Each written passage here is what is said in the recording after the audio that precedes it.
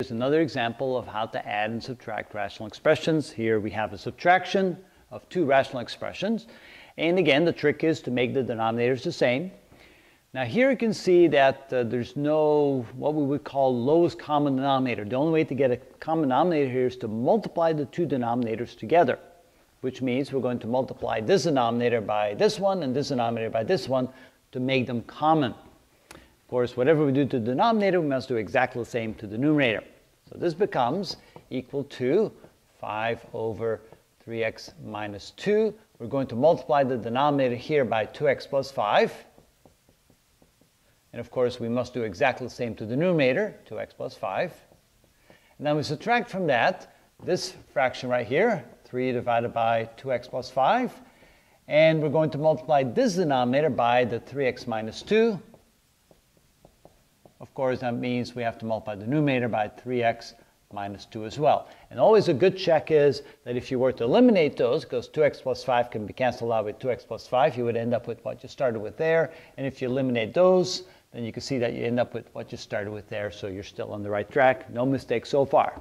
So now you can see that the denominator is the same. We can write it as a product of two binomials. So this is equal to everything written over a common denominator, 3x minus 2 times 2x plus 5. And then in the numerator, we're going to multiply these out. So this is 5 times 2x, which is 10x, 5 times 5, which is plus 25.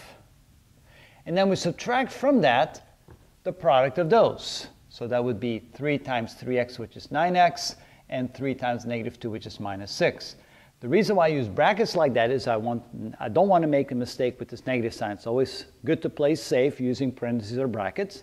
Now we can apply the negative sign. So this is equal to 10x plus 25 minus 9x. And of course, the minus cancels out the minus. It becomes a plus 6x, all divided over the common denominator of 3x minus 2 times 2x plus 5. And then the only thing left to do, unless we can factor at the end, is to combine like terms. So this is equal to 10x minus 9x, which is x, and 25 plus 6, which is plus 31, all divided by 3x minus 2 times 2x plus 5. And then quickly, we want to make sure we can't factor anything out here, but we can. And it's okay to leave the denominator as a fraction of two binomials, so you don't have to multiply that out unless they specifically ask you to do that. So that's how we do one of those. Okay. Well, we got a few more examples for you waiting on the next video.